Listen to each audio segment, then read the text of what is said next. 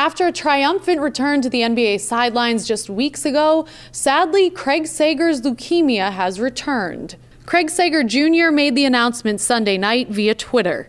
The tweet explained Sager will undergo more chemotherapy and that he is also currently battling the flu. Sager's received an outpouring of support and well wishes through social media using the hashtag SagerStrong. We're all wishing Sager a full and speedy recovery and hoping to see him back on the sidelines in those suits of his in no time.